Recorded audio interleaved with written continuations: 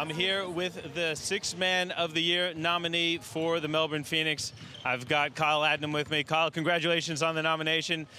True mark of a great season for you.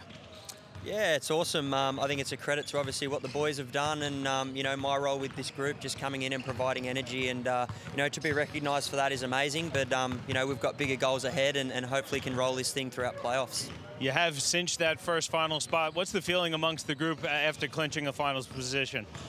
Yeah, we're really excited. I mean, I don't think we've officially clinched mathematically, but no, we're really excited. Obviously, second year as a club, I think it's a credit to not only the players, but front office, fans, everyone who's supported us this year in the Heartland.